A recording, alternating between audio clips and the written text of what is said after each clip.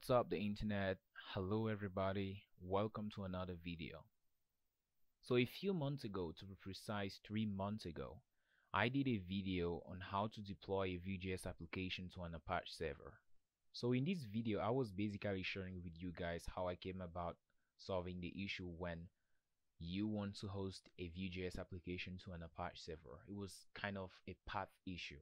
So after finding out the solution, I asked myself, will I always be getting into my index.html of my disk folder in order to correct the path issue each time I build my app to deploy to an Apache server? Well, I thought about it, and honestly, it was just crap before my eyes. Which brought me to this. Introducing vue-pather. Vue-pather is a script which is going to help you do all the tedious work. This is simply aiming at making you more productive in your work. So normally when you generate your files for production, you have something like this, right? So you have this, for example, and normally you would come in here and, correct the path like what I did in the previous video. But with vue-pather, it's a little bit different. All you have to do is carry this script to the disk folder where you have your index.html script, and you launch your terminal in there and hit the command node index.js. So once you've hit this command, you get a message like what you have there, and just simply enter index.html, which is the entry file to your application. You just hit enter, and that's all.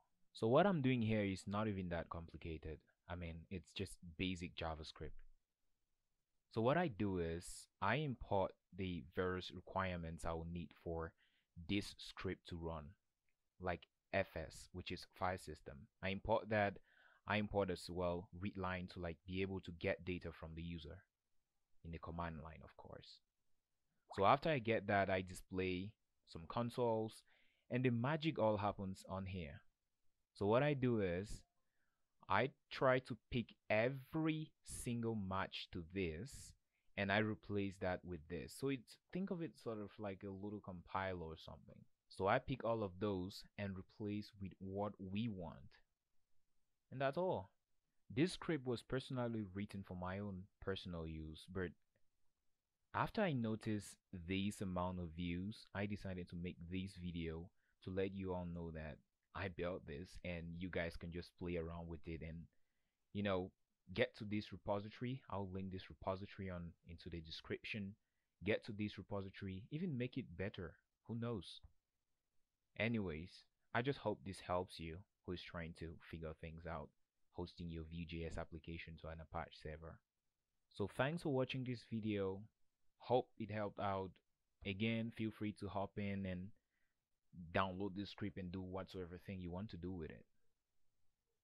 Head over to your YouTube channel, subscribe to your YouTube channel if you did appreciate this content, and see you in the next one.